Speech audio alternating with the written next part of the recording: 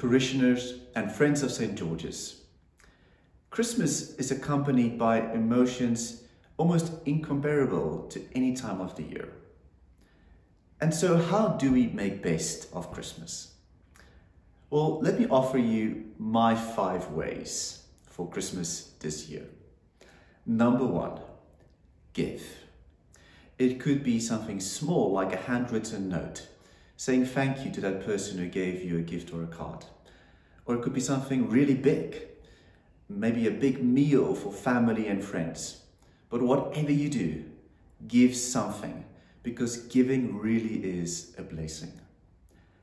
Number 2, practice gratitude. Saying thank you to that person who gave you a present this year is really special, because it really gives us a sense of value and belonging. But you can cultivate that feeling by taking it with you.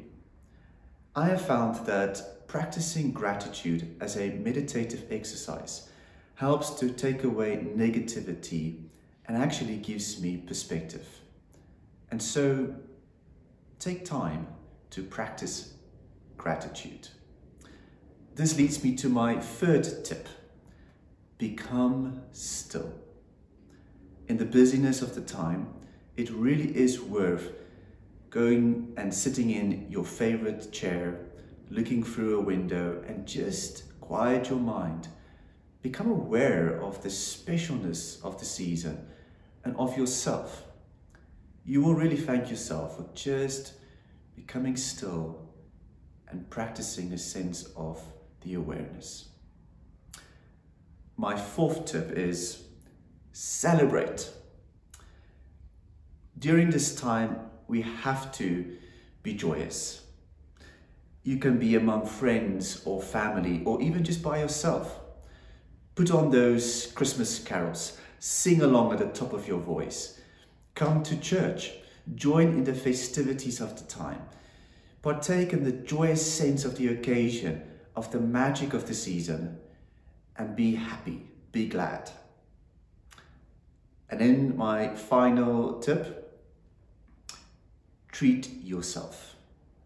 It could be a good meal or a good glass of wine. It could be whatever, but enjoy it. It is Christmas. And then I'll offer you a bonus tip.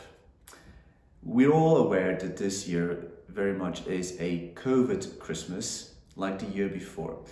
And so think through on how life has changed, but also think on how things will change in the future, with a sense of realism, but also optimism. If Christ were to be born in your very own household this month, how would it change you? How would it prepare you so that your lifestyle will be altered? Think through on the demands of a new person entering into your life and how that can inspire you to become a better person. May we value friends and family like never before in our lives.